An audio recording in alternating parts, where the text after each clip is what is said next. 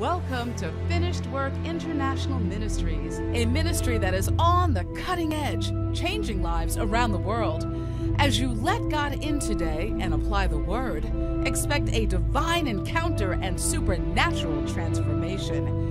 It is impossible for you to be defeated when you have the revelation of the will of God. It is impossible for situations to subdue you when you walk in understanding of what God is saying to you. Let the finished work of Jesus determine what you pray. When God is your source, you don't look back. You keep looking forward. You keep trusting. God, I trust you. Here's Apostle Faithman Ogboada. And we said if you don't understand God's love, it will be difficult for you to flow with others. It will be difficult for you to be effective in what God has called you to experience. Knowing that God loves you helps you to see things from His perspective. The love of God brings healing. There is a healing experience we come into when we have an understanding that God loves us. Jesus is the manifestation of the love of God towards us. I said that Jesus is the manifestation of the love of God towards us.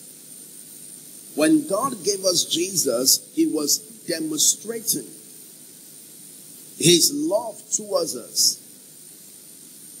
The love of God has nothing to be compared with.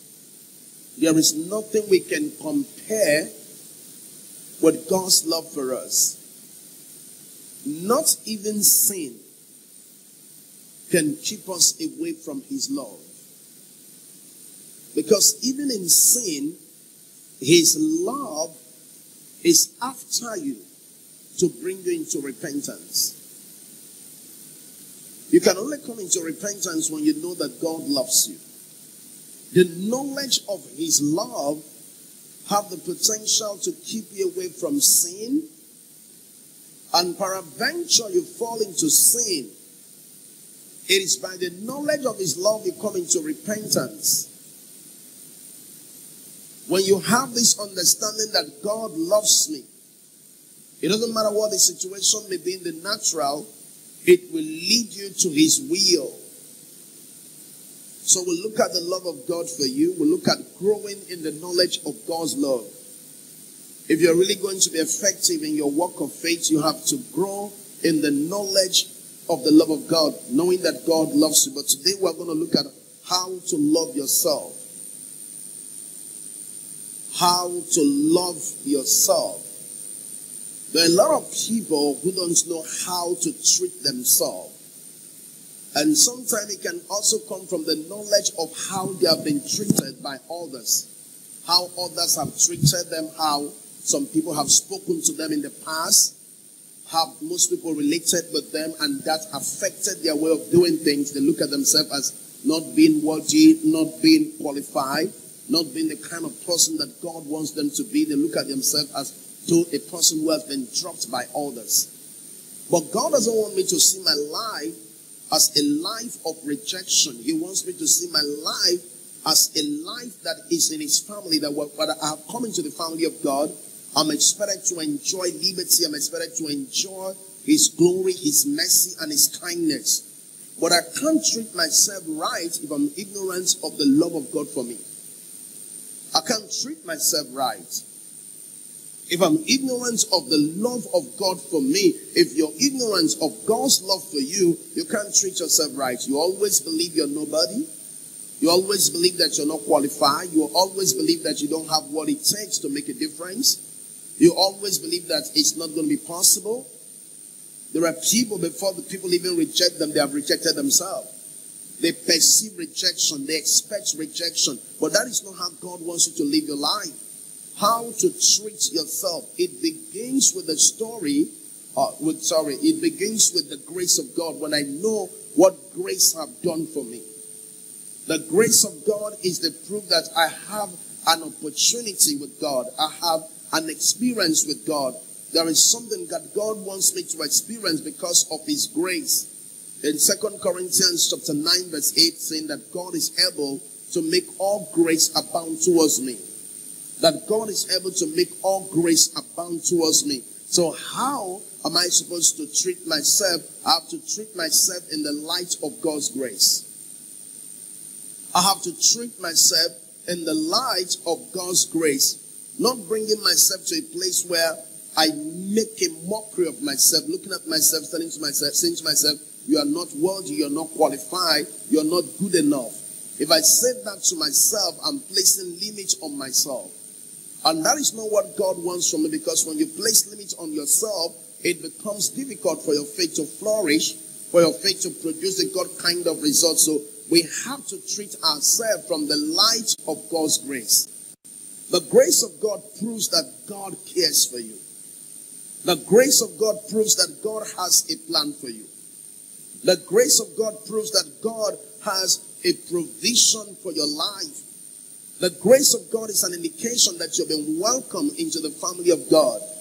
You are now a beloved in Christ Jesus. The grace of God is a proof that your past cannot control your future. The grace of God is a proof that whatever that happened to you in the past cannot stop what God has for you.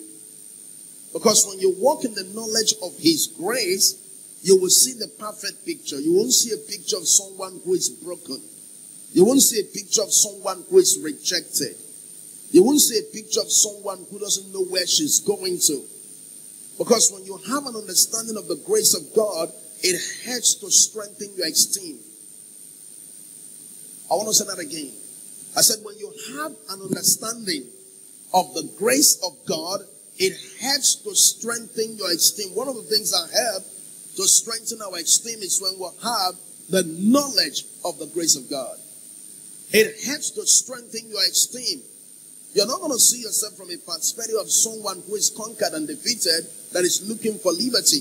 Galatians chapter 5 verse 1 said, stand fast in the liberty wherewith Christ has made you free. He said we should not entangle ourselves again with the yoke of bondage. Why? Because in Christ Jesus we have liberty. In Christ Jesus we have what? We have liberty. You cannot truly enjoy your life without first accepting your life. You cannot truly, for some people, because of the mistakes they have made in the past, they look at themselves and say, well, I'm not qualified for this, I'm not qualified for that. I don't think I'm able to make it in life. I don't think I'm able to come into a place of influence, into a place of power. I don't think I'm going to be successful in life. Because of the series of mistakes they have made with their life. Let me say this to you. It doesn't matter the mistake you have made, the God's forgiveness is waiting for you. It doesn't matter the mistake you have made. God's forgiveness is waiting for you, because there are a lot of people today that cannot enjoy good life because they look at their life from their mistakes. The mistakes they have made in the past. The mistake they have made in the past. They had a child out of wedlock. Maybe business didn't work out well. Maybe they were abandoning the marriage. Maybe they had a divorce or something happened. And they look at themselves as the worst of people. No, you don't have to look at yourself that way. You need to look at yourself the way God saw you. You are still an expression of the grace of God. I'm telling you. It doesn't matter the mistake you have made. God loves you. I want you to understand that your mistake cannot stop the manifestation of the love of God towards you. And when you have the knowledge of his love towards you, you will take advantage of that love. The love of God is our advantage. Doesn't matter what you're going through right now, the love of God is your advantage. It may look like life may look rough for you. Maybe some person who you have looked up to for a very long period of time, you expect them to look at you and tell you you're doing well. You expect them to embrace you. You expect them to celebrate you. But in turn, they rejected you, or they despise you, or they never believed in you. That should not stop you from looking at the love of God. You see, when you understand that God loves you, it will determine also how you treat yourself. Because for most people are treating them the way they present themselves. If you don't present yourself like a person that have a healthy emotion, people will be looking at you like someone they can mistreat. But if you present yourself as someone with a healthy emotion that God loves me and I love my life, there is how people who love their life approach life. When you love your life, there are things you don't put on yourself. When you love your life, there are things you can't do to yourself. When you love your life, there are relationships you can't get into. Why should I get involved into a relationship that does not secure my future in God? Why should I get involved in a relationship that cannot strengthen me to be effective in my purpose? Loving yourself will help you to come into a place of wisdom. I don't need this relationship because it's not going to help me. You don't keep relationship with people because this guy is handsome. That girl is beautiful. You can't make decisions based on look because look can change. Age changes look. We have known that. Doesn't matter the makeup that people put. When you look at them, you can tell how old they are for some people. I'm telling you. So you're not going to do relationship just based on look. You're going to do relationship based on purpose. Am I connecting with this person? What is going to help me get to the next level of my life? You're not saying yes based on loneliness. You're saying yes based on purpose.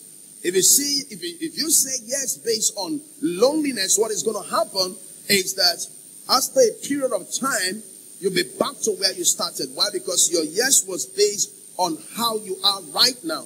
But God wants my yes to be based on the purpose He has in my life. He wants my yes to be based on His will. And this is why it's important to love yourself. Because when you love yourself, if someone is not trying to show love, or someone is not trying to care for you, it's not going to affect you. But if you don't love yourself, you'll be looking for love in all the wrong places. You'll be looking for someone that will love you, someone that will cherish you, someone that will celebrate you. So if you don't see that, you're hurt. You're broken. You're offended. You feel bad because you're looking for acceptance. That is not what God wants us to do. God wants us to walk in the light of who we are in Christ Jesus. God wants you to love yourself. And it takes the knowledge of His love for you to love yourself. No one can be successful in relationship if they don't love themselves first. You can't be successful in any relationship if you are dependent on the next person to show you all the love, because nobody have that capacity to show you all the love. Nobody have all the capacity to show you all the love. And this is why it's important that you need to understand that God loves you first. That knowledge should secure your focus. That knowledge should help you see yourself the way He's looking at you.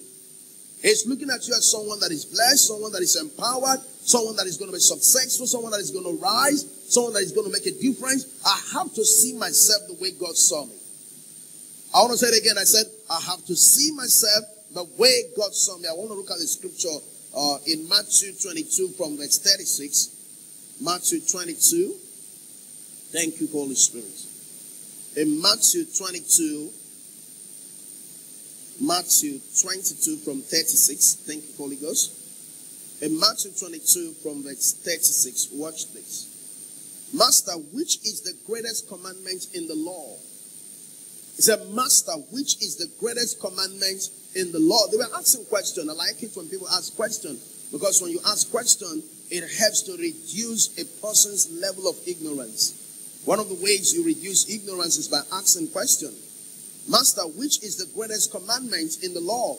Jesus said unto him, Thou shalt love the Lord thy God with all your heart. And this is a very key point here. You will love the Lord your God with all your heart, and with all thy soul, and with all thy mind. And with all thy mind. This is the first and great commandment. So, you love the Lord your God with all your heart. You love the Lord your God with all thy soul and with all thy mind. That is how you love Him.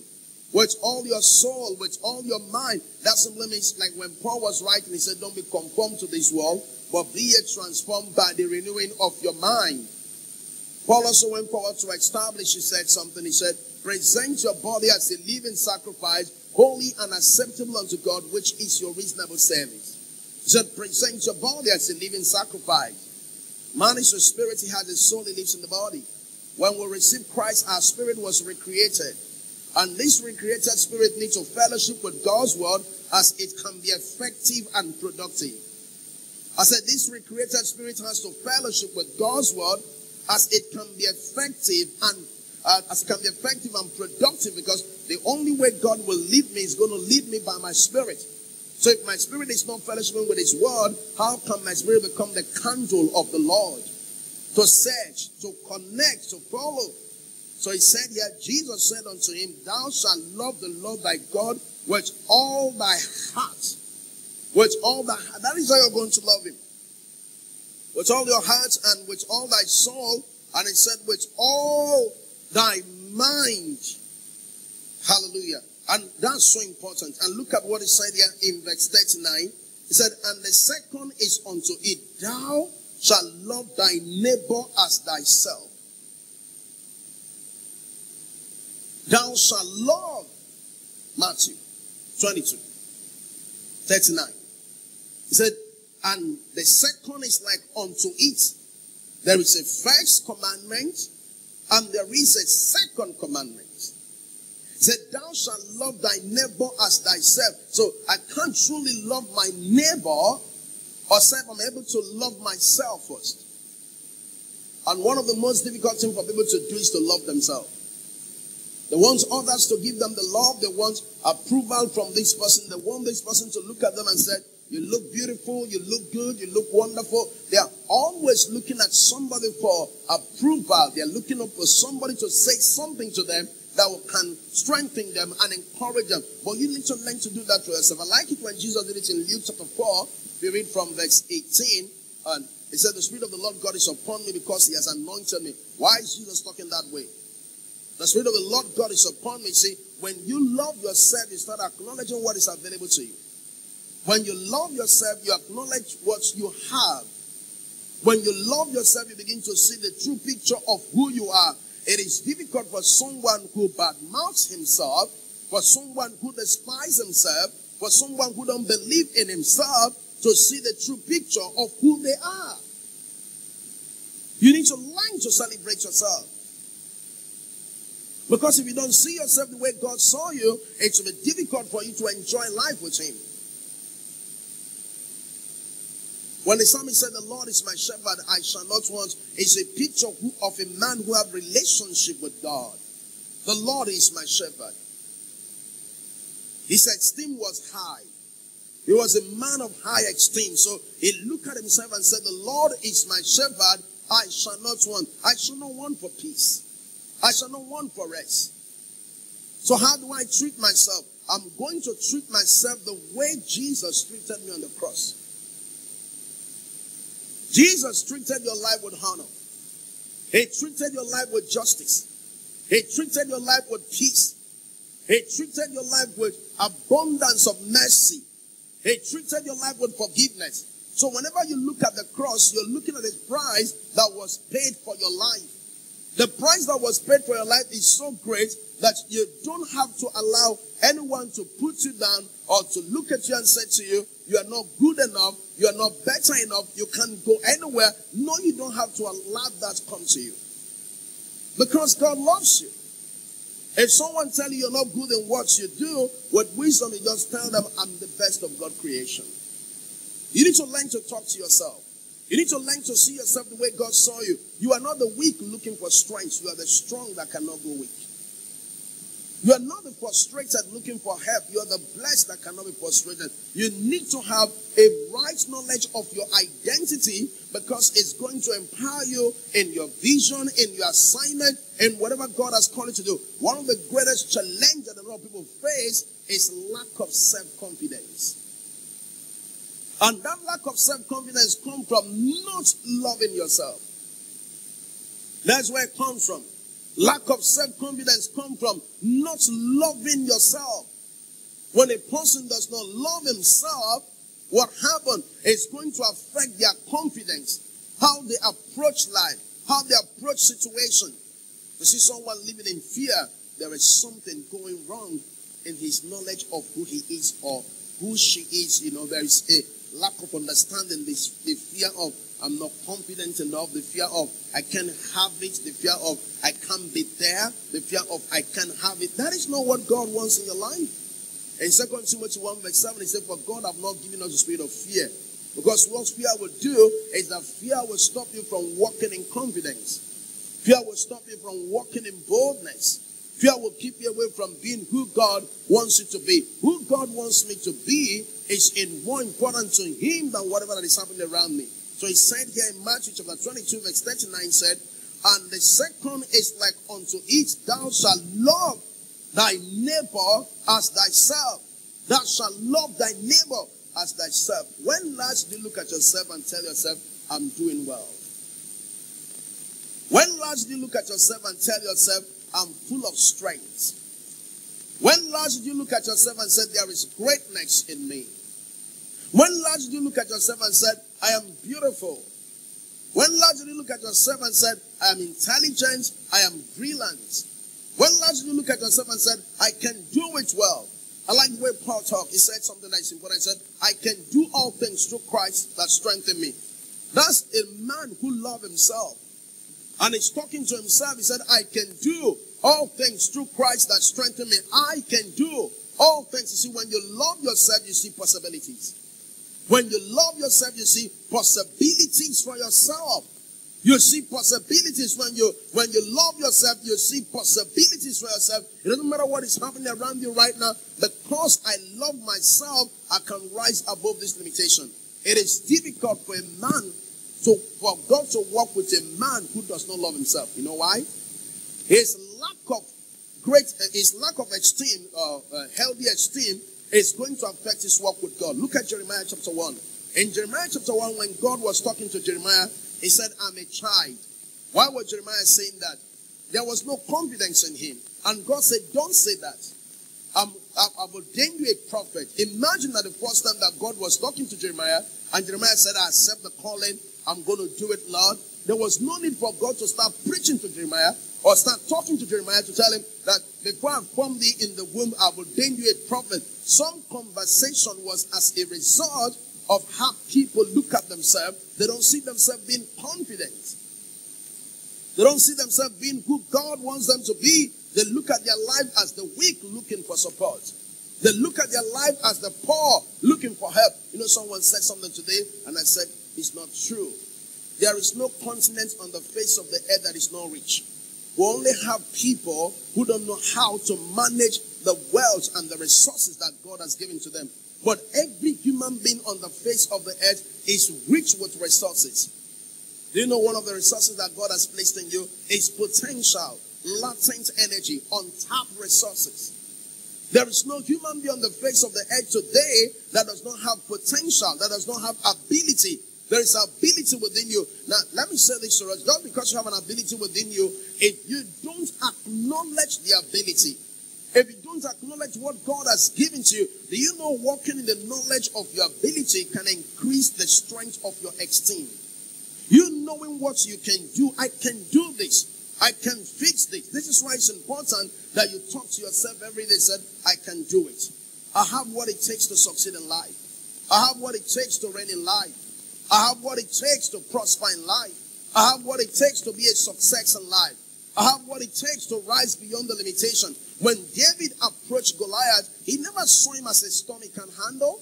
He never saw him as a giant he can handle. His perspective was rooted in the knowledge that God loves him. Then when he looked at Goliath, he said, who is this uncircumcised Philistine? Who is this guy? Where is he coming from? This guy has no covenant backup.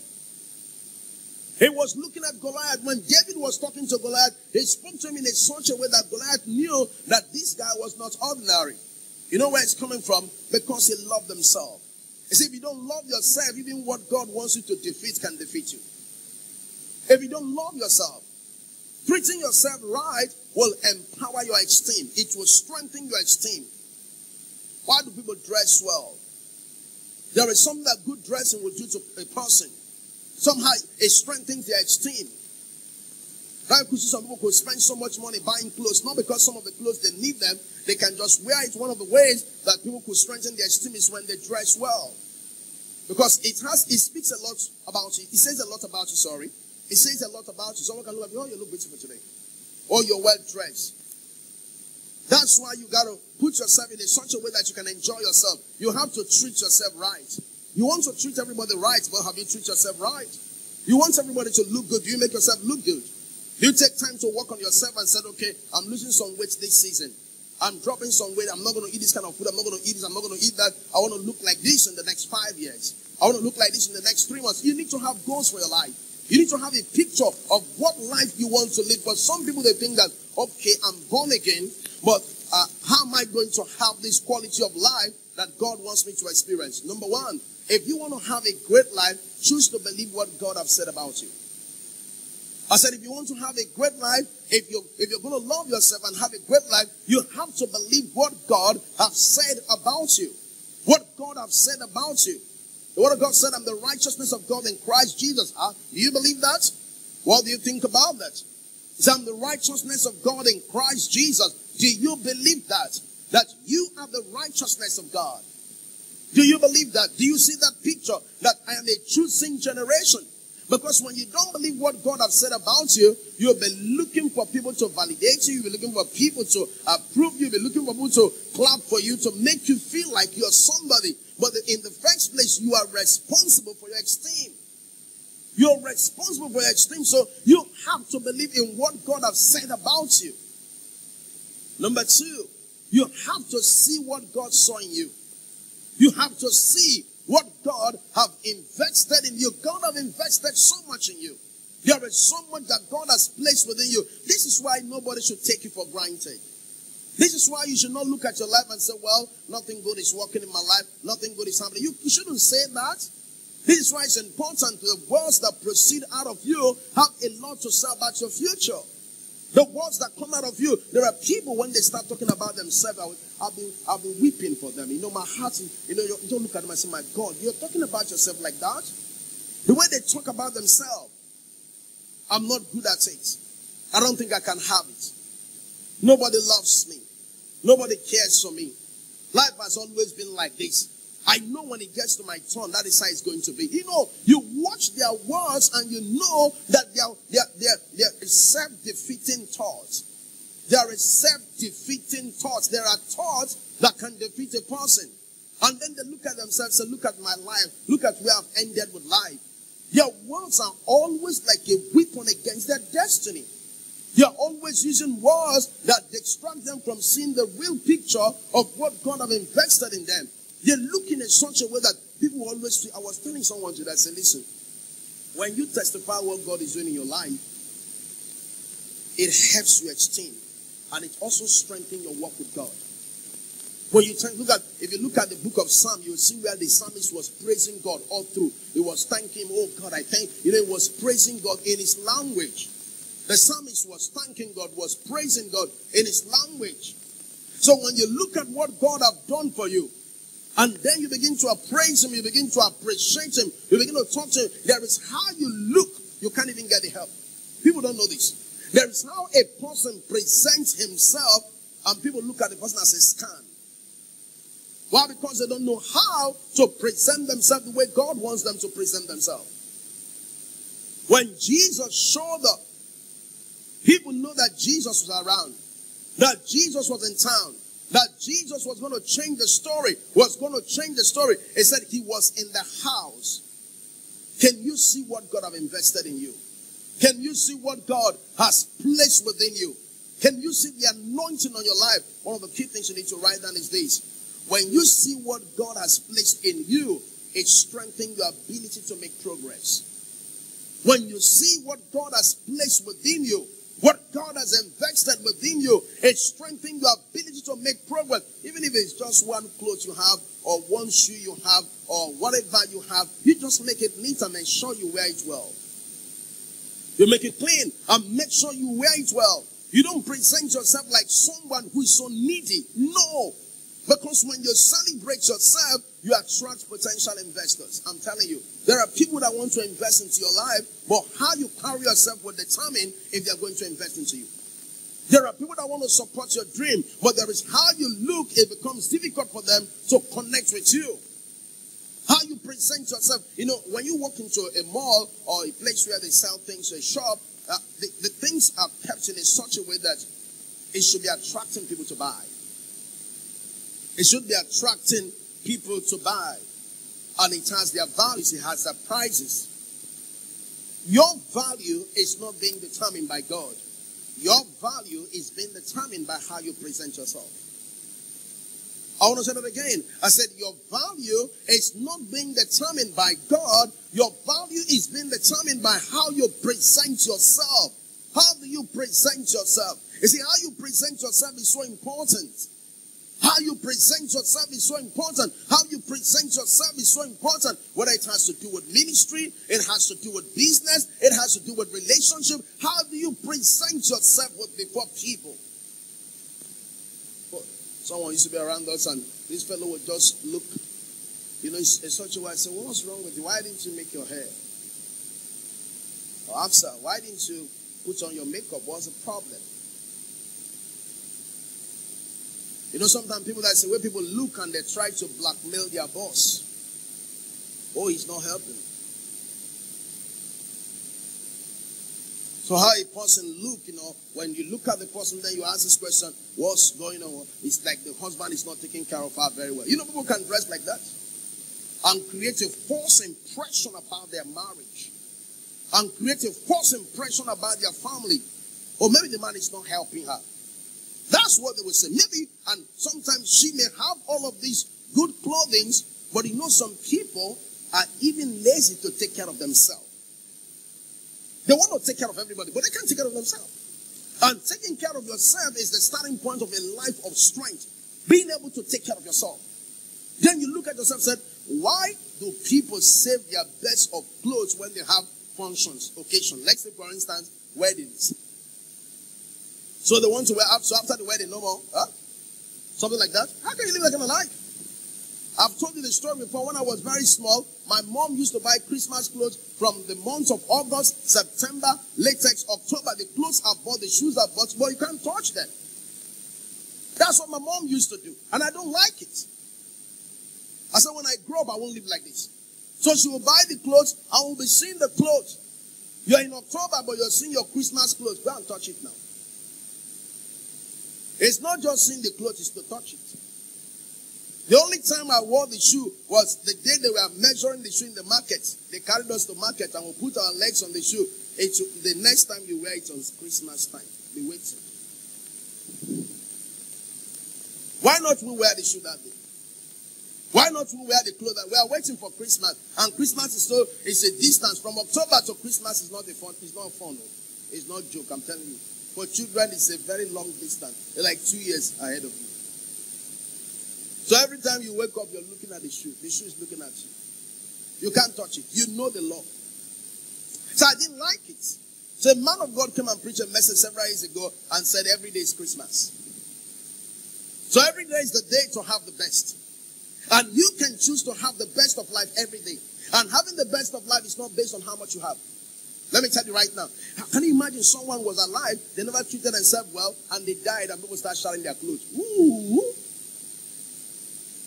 All those clothes they say they're not going to wear, they are going to wait for function, as they just died and they buried, the siblings start sharing it. Oh, look at this tie, beautiful tie. I will take this one. I will take this shoe. This is Slip-on. Oh, this is Mark and Spencer. They are sharing all through his life. He was accumulating the clothing, but he never used them. He never used them. I've heard stories. Someone was telling me his in-law one time was bought. The guy wears so much clothing. He said there are clothes, there are watches that have not been used. They just ordered them. They have not been used. They have not opened them. Shoes that has not been used. So the man died. They started sharing the whole thing. Why not enjoy yourself? Why not pay attention to your life? Why not have a personal conference with yourself and say, from today, it's me. From today, the best of me needs to come out. Why are you saving your gold for function?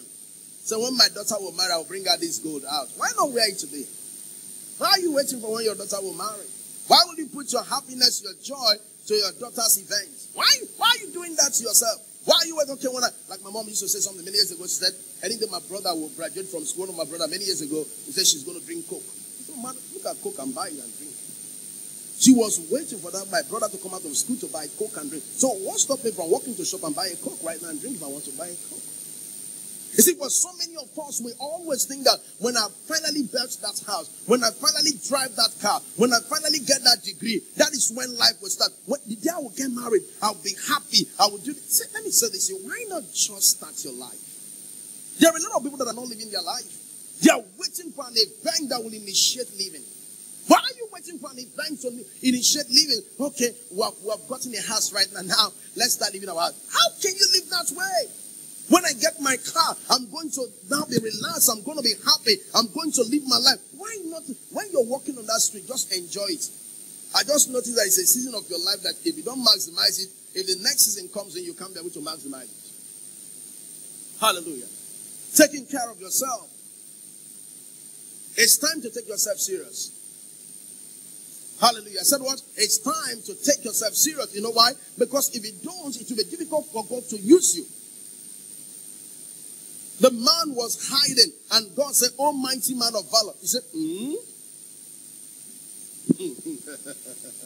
"Oh, mighty man of valor." God was calling, "Oh, mighty man of valor." Like my pastor would say, Is it me you're talking to? God, did you look at everybody? You're calling me mighty man of valor. Because in the first place, his esteem was crushed. So there needed to be an announcement, "Oh, mighty man of valor." Why was there a sense of saying, "Oh, mighty man of valor"? But because he was not in the place where his esteem was strong. Sometimes God have to preach to people and preach to them and preach to them. But if they have accepted the knowledge of who they are, no need for much preaching. Instruction and mission. Instruction and mission. Instruction and mission. Because they understand what he's talking about. Thank you, Holy Spirit. Glory to God. Hallelujah.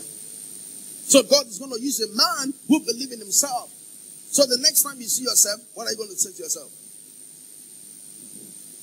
Oh.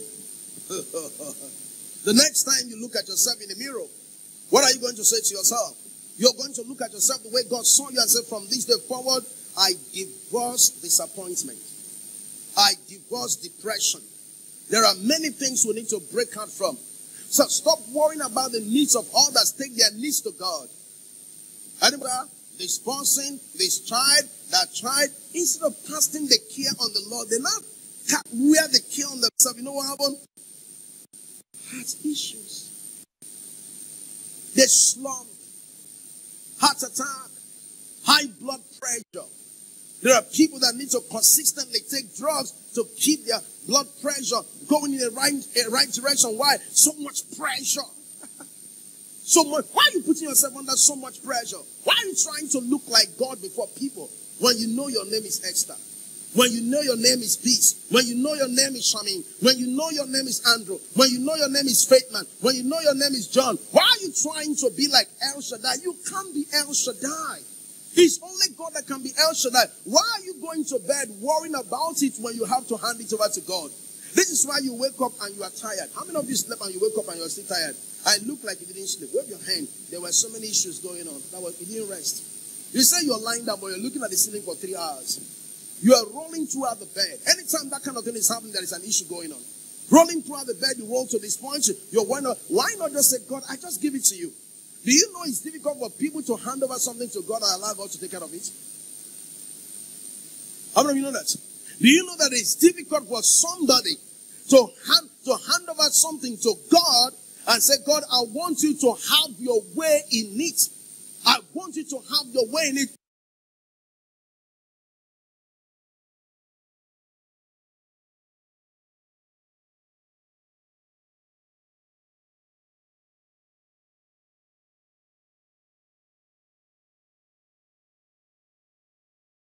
That God, I want you to take over this matter. I want you to take over this issue and let it rest.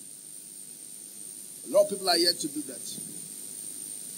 2 things I want to do with my life. I want to preach the gospel and I want to enjoy life.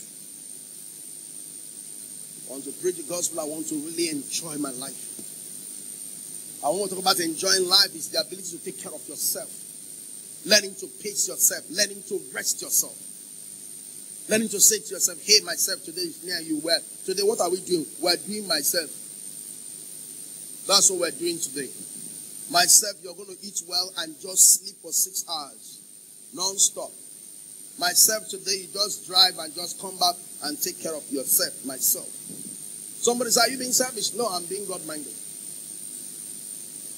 That's not being selfish. That's not being selfish. It's being God-minded, taking care of yourself. And you look at the Bible said, and God rested. Why did he have to rest? Jesus was sharing one time and he said to them, come, let's rest for a while. The guys wanted to do something. He said, come, let's rest for a while. Come, let's rest for a while. Even in trying to have children, for some of you young people, single people that are watching me, you're about to get married. You should know how many children you want to have. As you know that you don't need much pressure. I was sharing a story about a lady that she knew many years ago, and that story was so pathetic. Gotten over close to 7 children and was going for the 8th one, and she died. Who sent her? What is she looking for? What are you looking for? What are you looking for? You know, a lot of people they don't have a clarity of vision. You need to know how many kids. I can take care of 1. I can take care of 2. You're not in competition with anybody, because many years ago when we were living with our parents, we used to have these neighbors, they have just 2 children. So I was wondering, why did the man have 2 children? I used to feel for them. Because we are many. We are many. We have many tribes in our house. So when I see them, they're just, I just wonder, why couldn't they have more children? Then when I grew up, I understand. I understand. When I grew up and I started having understanding why the 2 children. You see, you need to know what you can handle. You see, and let me say this to you, for every young person that want to get married, the first purpose of marriage is not to have children. We need to establish that clear. The first reason why you're going into the marriage is not children. Because if that is why you're going into the marriage, after the children has come, no more marriage. That's why I see some people today, they are together, but they are not together. If they take the children out of that place, there is no relationship. All the relationship meets on the children. I was somewhere one day, I was teaching somewhere, and I said to them, if you have a daughter that is 2 years old right now, enjoy her, relate with her, but look at the next 20 years that she's leaving your house.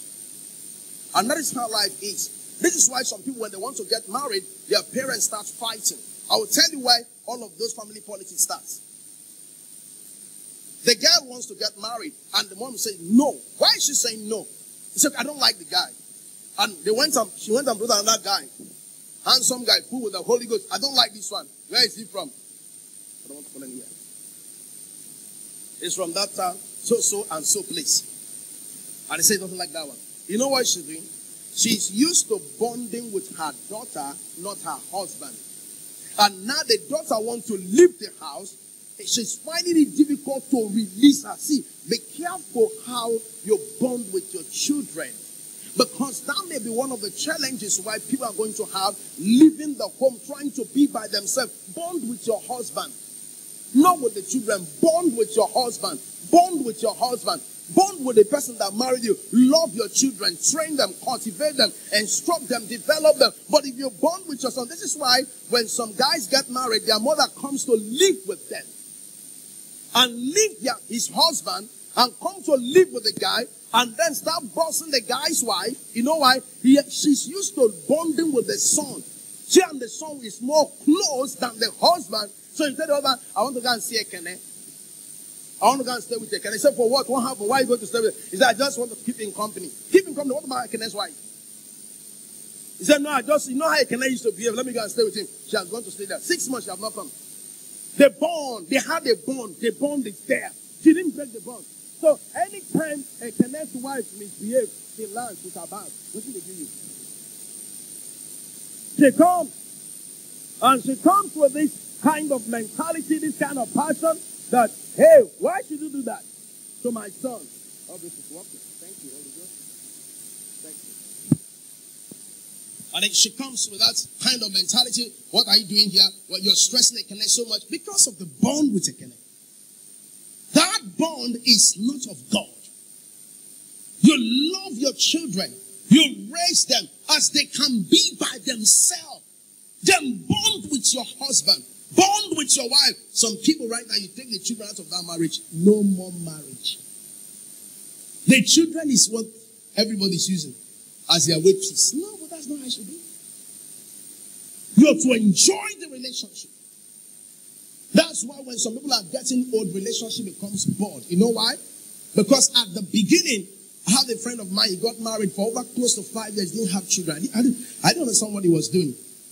Later I get to realize that they were bonding for all of those years. They were bonding. They were trying to be more intimate to themselves before the children will arrive. As when the children, because when children start coming, you're looking at the next 22 years, the next 25 years, exit. Exit. So if you build a very big house, and if you're calling your wife from the other point, say, honey, where are you? I'm in the sitting room. Okay. Praise the Lord. You see, life is quite different at that point. And this is why you need to take your relationship with your wife serious. For all of us that are married, for all the married people watching this broadcast, you need to take your relationship with your wife serious. You know why? Because if your son is 15 years right now, the next 10 years. If your daughter is 15 years right now, the next 10 years. The next 10 years is a strategic year in your house. There are a series of weddings going on. And wedding means departure. Am I helping anybody here? You're very quiet. You give me offering. Hallelujah. Praise the Lord. Hallelujah. Maybe somebody was not thinking about this. No, Pastor. Pastor, you told us you are going to tell us about how to love ourselves. Yes, it's part of the love. Because loving yourself comes with this healing for you. You just learn how to spend time with yourself. How to spend time. That is why it's important that all through school, you shouldn't allow your children to go to boarding school from primary school to university. Boarding school all through. Some people are doing it. That's what they're doing right now. So when they come back, they marry and they go. Is it the life of a Muslim? That's what I'm telling you now. The guys in primary school, they're looking for boarding school they can put him. They say, why are you putting them in boarding school? In primary school, say, no, we have job. We need to keep to our jobs. We have job. I don't have time to take care of him. Okay. Secondary school, what happened? Boarding school. I don't have time to take care of him. The university, what happened? Boarding school. I don't have time. And before you realize, what happened? That child never had family relationship. No family relationship. Some people think it's luxury. It's influence. But the truth of the matter, most times there is no bonding. But especially when your kids are 2 years, they are 3 years, they are 4 years, they are 5 years, let them be around you. Let your children be around you. Let them stay around you. Let them grow up around you. Know that when it's time for them to exit, there is a bonding. They can always come back to see you, always come back to talk with you, always come back to relate with you, because in the first place there is a bonding. But there are people that have left home today, they don't want to go back home, because home used to be a crazy place. It's not a place where you can enjoy. There's always a fight. There's always a problem. It's not a place I don't want to go there, see mom and dad, and start fighting them. And let me just stay here. You know that kind of mentality. We can put it in our kids unknowing to us. So sometimes you make peace at home, not because of just you, but just to create an environment for your children to be relaxed. Hallelujah. So in Matthew 22, let's make progress. In Matthew 22, verse 38, he said, this is the first and a great commandment. Verse 39, and the second is like unto it, thou shalt love thy neighbor as thyself. Verse 40, on these two commandments hang all the law and the prophet. On these two commandments. The first commandment is to love the Lord your God with all your might, with all your strength, with everything you got, to love him. And then it's all about the love for yourself. Let me tell you one of the ways you love yourself. You love yourself by giving yourself break from things that can break you. You need to give yourself break from things that can break you. You need to break up from the things that can break you. Are there things that can break you?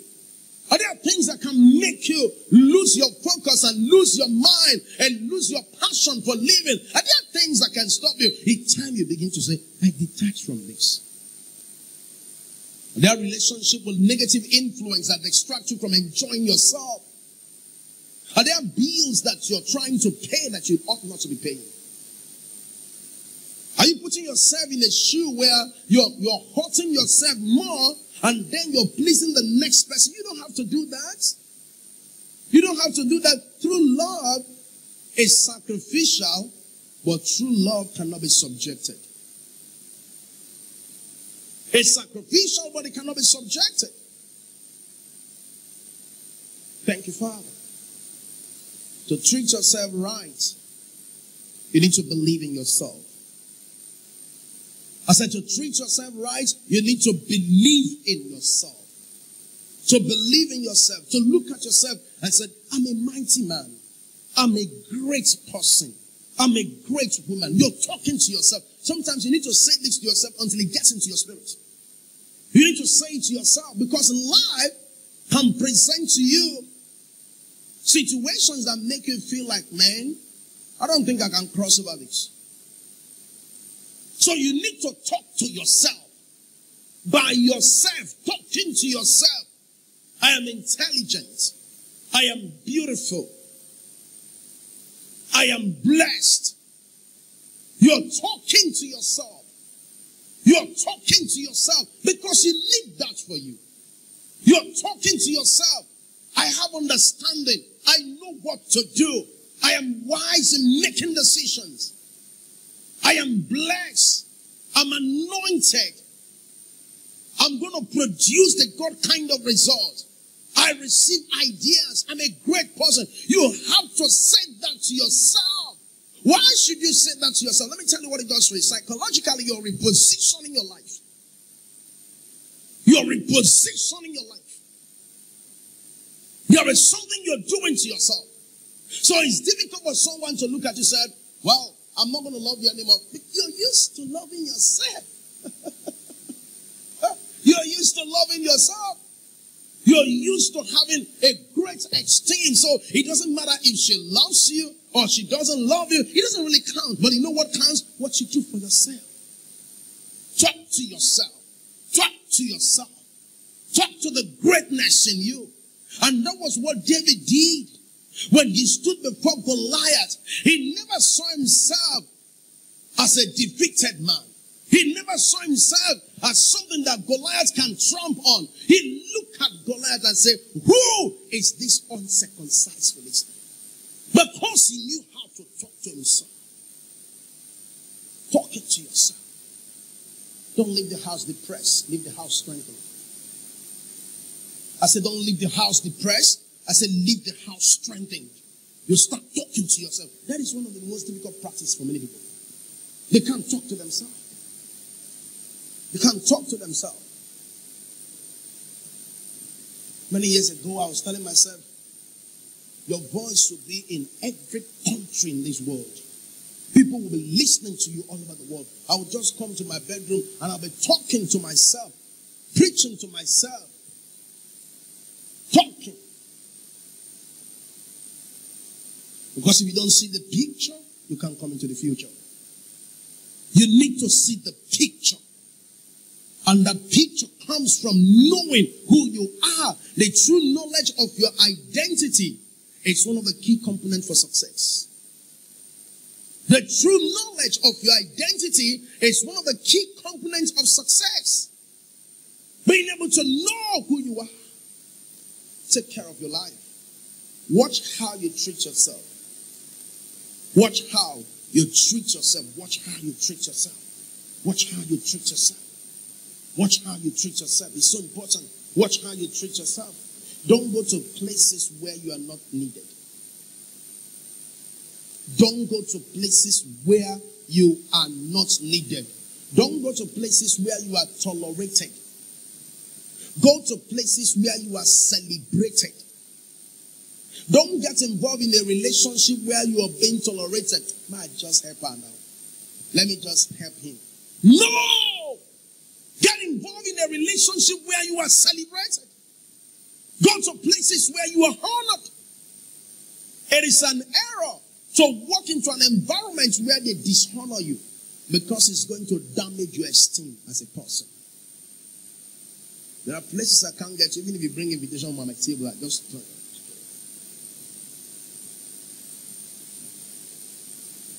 No. I go to a place where I'm honored. I go to a place where I'm celebrated. I go to a place where I can be valued. Even Jesus said something. He said a prophet is not honored in his own country. I will explain so many things about that to you. A prophet is not honored among people who are familiar to him or her. That familiarity is the reason why they reject that ministry. Is it not this guy we saw becoming carrying woods around neighborhood and carrying those 2x2, those 2x3, those planks, and now he said he's a prophet of God. What kind of prophet is that? It's difficult for them to receive from him. It's difficult for them to take ministry from him because, you know why? Because they are not doing it the way they should do it. When people are familiar with their pastor, it becomes difficult what the man or the woman would do to bless them. We have seen people break forth in business in millions and succeed and do big things. They just believe me. I just sit on the phone and prayed and said, I speak over your business. I command that business to go mega. I say, man of God, I believe that. And a few weeks later, you're hearing they're doing exploits in places, and that is amazing. Why are you connected with the anointing? And somebody else can be around that anointing and it's not being lifted up. Because when it comes to the things of the Spirit, value is your resources. When it comes to the things of the Spirit, value is your resources. What you value determines what will be released towards you. What you value. What you value. Man of God was sharing something many years ago with us, and he said he was in a meeting, and then he looked at the sister and said, "This year you're going to marry." I said, "Yes. I've been hearing it." He said, "Since, you know why? Attitude. Be careful when something is repeated twice, doesn't mean it has lost its value. Be careful. When you hear prophetic word, it comes the first time, it comes the second time, it comes the third time, and that word keep coming. Don't get to a point and saying, this is how the other pastor told me last week. This is how the other prophet told me. That's what the people have been telling me. They will not receive it. You know why? Familiarity will not let manifestation to happen. Because at this point, they are used to hearing, but there is no conception taking place. Because you needed conception for manifestation. There can't be manifestation except there is first conception. So God can walk up to you right now and say, I have blessed you with this. I have given you this. And 2 weeks later, someone else come back and tell you that same thing that God has spoken to you. Maybe 1 year later, someone else come in and say, look at what God is going to do. 6 years again, someone come, he said, I've been hearing. If you're not careful, you say, I've been hearing it. I've been hearing it. At that point, you're no longer, your level of value for that word has started dropping. Because now you're waiting for manifestation and you're not seeing the manifestation. You're feeling frustrated as a result of the delay that is going on. So what am I going to do? I'm to be a believer. Amen. Amen. I'm receiving that word as if it's the first time. Then I take my seed and offering whatever I just sow into it. Say, that word I just heard, I seal it in the name of Jesus. I believe it. I've heard it before, but I'm not going to behave as if I've heard it before. I'm going to behave as if I'm hearing it for the first time. Why? You know why? It will strengthen my faith to keep it. It will strengthen my faith to do what? To keep it. But if I hear, I just heard it. They prophesied to me last week and said I was going to have a car. Well, look at now where today's Wednesday. The car has not come. So what is really happening? And now you are here prophesying again. Let's believe God. Amen. The car didn't show up that week. Then 2 weeks later, someone come and say, the Lord giving you a car. You are the third person confirming it. A lot of Christians are in confirmation level. Confirming. Confirming. You just confirmed it again. Oh my God. I'm receiving so many confirmation. Move from confirmation to manifestation. And how do you move from confirmation to manifestation? You have to aggressively believe, You take that word and say, this is the word of God for me. To take care of yourself, you have to believe what God has said about you. Watch what you speak to yourself. Watch it. Watch what you say to yourself. And also watch what others say to you. What do people say to you? What kind of words do people say to you? For some people, they are in joke. And someone look at them and say, look at this mango head. They are joking. How can someone call you a mango head? And they say, you're playing. No, you can't be mango head. Hallelujah. So you got to be careful of the kind of words thrown around. What kind of words are you playing with? What kind of words come out of you? What kind of words come out of your friends? The words that should be coming out should be words that bring exaltation, that strengthen you, that empower you.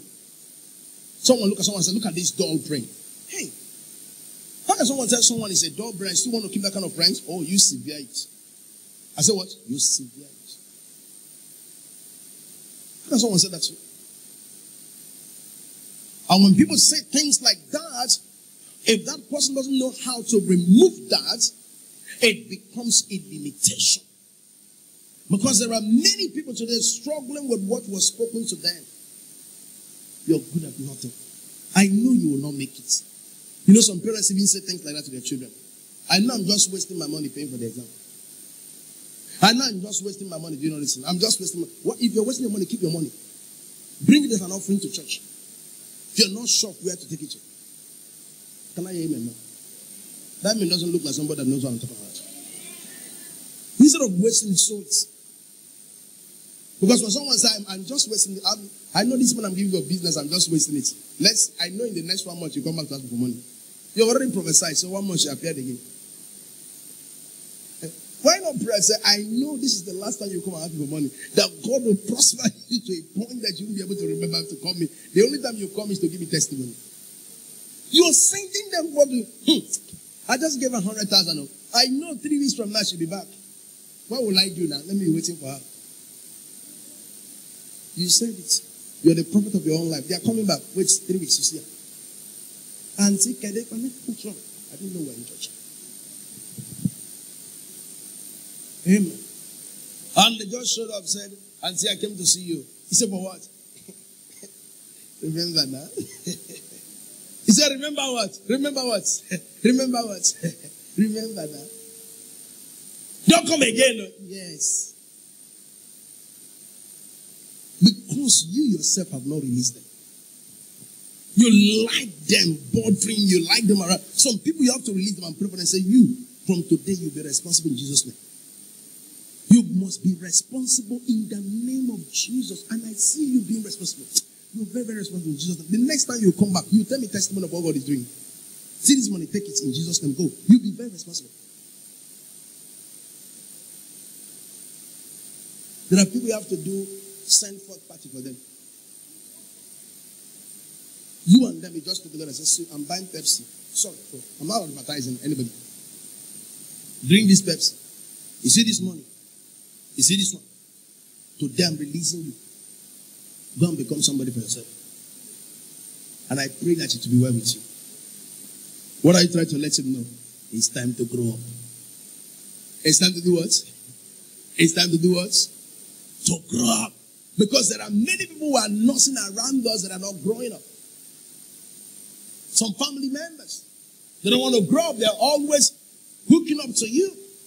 But you have to win them off you. As you can be able to live the life you want to live. Hallelujah.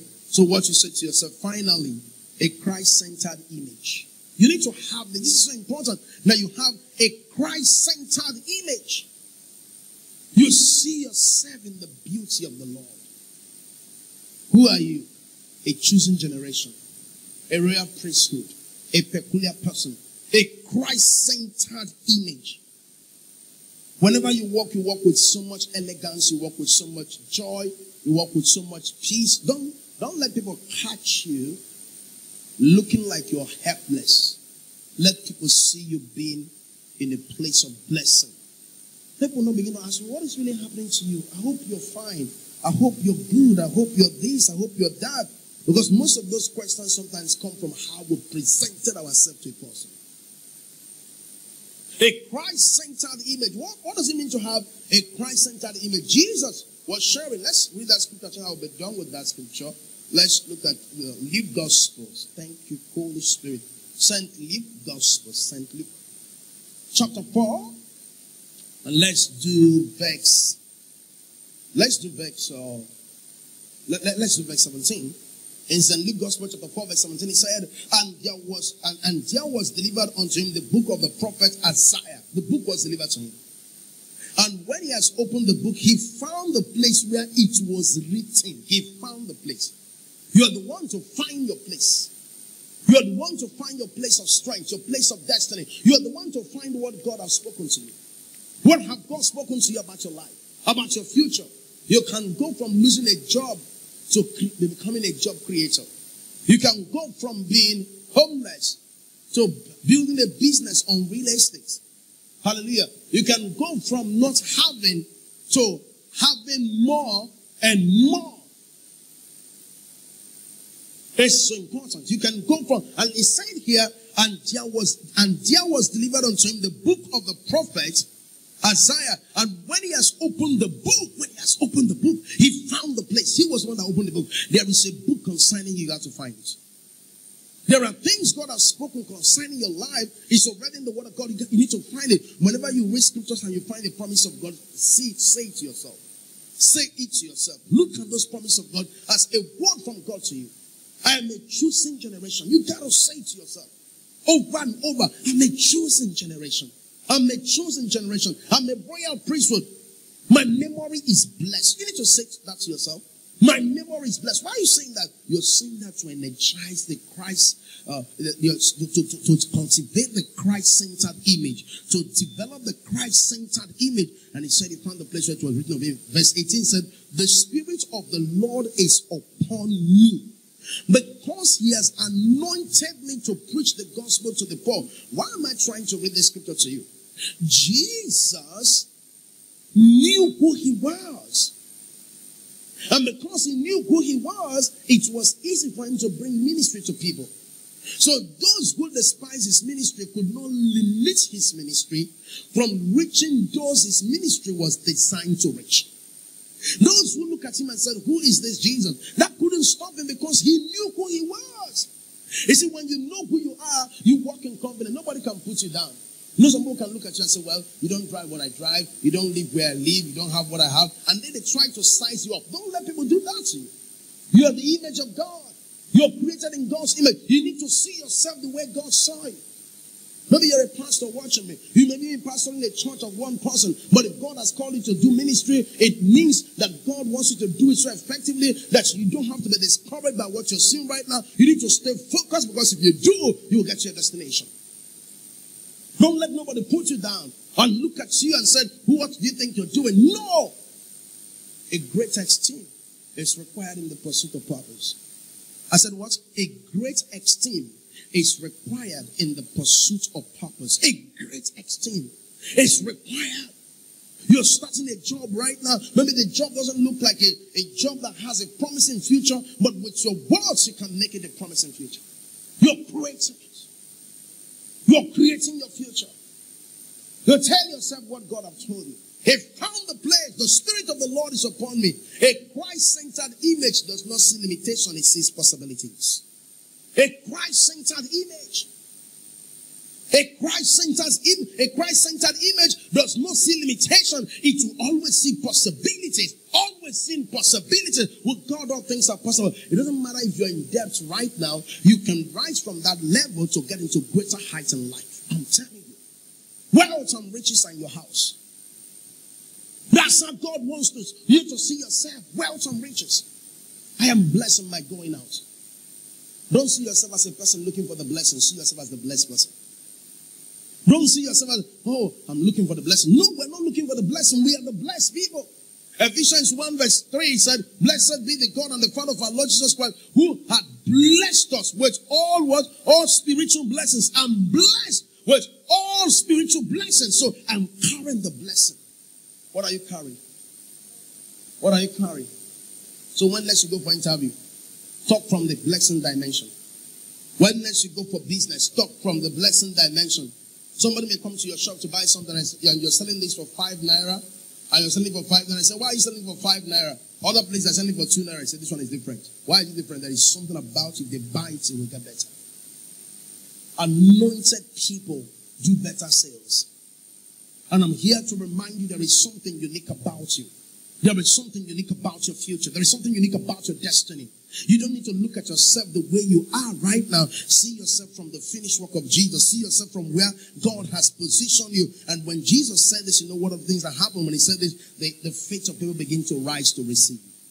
Their faith started advancing to receive. Because Jesus has said, the Spirit of the Lord God is upon me, because he has anointed me to preach the gospel. If you hear him preach, things will change. to heal the brokenhearted, to preach deliverance to the captive and recovery of sight to the blind. Hallelujah. To set at liberty them that are bruised. Can I say this to you? God loves you. Don't allow anything to take that away from you. Like my pastor will always say, who you are is in the heart of the Father.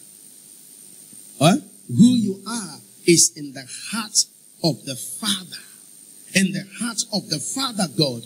He said, who you are is in the heart of the Father. And tonight I'm here to say to you, God loves you. God has a plan for your life. He has a plan for your future. Don't focus on the mistakes you made 5 years ago. The mistakes you made 10 years ago. Maybe you've been making a particular kind of mistake for a long period of time. But I hear God saying, the mistake shouldn't be the focus. My purpose for your life should be the focus. It doesn't matter how many times you've missed it. It doesn't matter how many mistakes you've made. It doesn't matter how many times you're falling into a particular sin. There is a grace here tonight to pick you out of that pain and position you into a place of peace and rest. And that grace is available. Can we begin to thank the Lord right now? Let's give the Lord a praise. Yes, it's time to treat yourself according to the word of God. It's time to see yourself the way God saw you. It's time to look at your life from the perspective of His will. It's time to walk in the consciousness of His will for your life. His plan, His purpose for your life. There is a dream with your name on it. There is a vision with your name on it. It doesn't matter the mistake you have made. The blessings of the Lord is in operation. The purpose of God is in operation.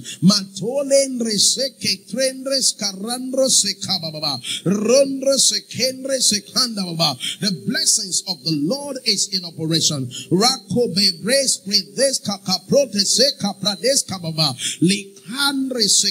It's time to look at yourself the way God saw you. It's time to picture yourself based on the knowledge of His finished work for your life. God has blessed you. Believe it. He has anointed you. Believe it. He has increased you. Believe it. He has a plan for your destiny. Believe it. He's going to take you to great places. Believe it. This light affliction cannot be compared to the glory that is going to be revealed. Believe it.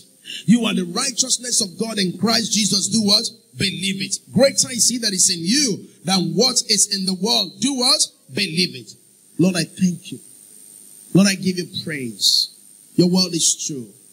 For every of you watching it right now, watching this broadcast, God loves you. God has a plan for your life. He has a destiny for you. There is a greatness within you that the Spirit of God is going to help you come into a greater manifestation of greater things. Thank you, Holy Ghost. Thank you, Holy Ghost. Oh, while we're yet praying in the Spirit, and if you're watching this broadcast right now and you don't know Jesus as your Lord and Savior, the greatest thing you can ever do with your life is to come to the person of Jesus. He has answers for your question. He has wisdom for your issues. He has direction for your purpose. He has word for your destiny. And when you come to Him, He brings you into a place of healing, into a place of strength. There is power in the name of Jesus. So if you're watching and you want to receive Him as your Lord and Savior, you can say this after me. Lord Jesus, I confess with my mouth, I believe in my heart that God have raised Jesus from the dead. Thank you, Father, for saving me. Amen. If you pray that prayer, that means you're born again and you will not remain the same. Hallelujah. Glory to God. I want to encourage you to subscribe to our YouTube channel. It's Faithman Teachings on YouTube. You can subscribe to Faithman Teachings on YouTube, and also you can watch at finishworktv.com a live transforming broadcast every day, 24/7. Every day bring you for God's word from finishworktv.com. And also you can get our book on Amazon. 40 things you need to know about your future is available on amazon.com. Hallelujah. And if you're watching today and you want to give an offering, it's our offering time. We're about to give an offering, and you want to give an offering, you can go to finishworktv.com and /giving and use your MasterCard, your credit card, or debit card, whatever card you're using, and you're able to go through. May the blessings of the Lord rest upon you until our next broadcast. Don't forget this. There is greatness in you, and Jesus is coming soon.